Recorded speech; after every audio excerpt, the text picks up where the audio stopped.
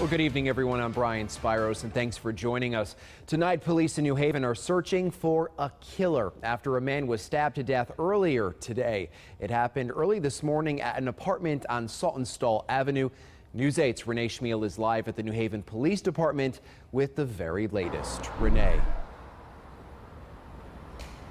Brian, police are still investigating. They are following several leads, but at this point, they're not saying what those are.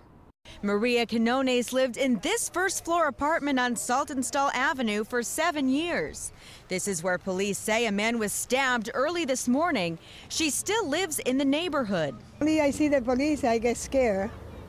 I see the yellow thing, and I say, oh, what happened? Police had an area in front of the building blocked off as they tried to figure out what happened. They got a call just after 5:30 this morning that someone inside had been stabbed and needed help. A neighbor who didn't want to show her face on camera saw the police arrive. I saw the flashing lights, I got a little nervous, and then that was it. And then I saw him being taken out on the gurney. A 50-year-old man was rushed to Yale New Haven Hospital, where he died about 5 hours later.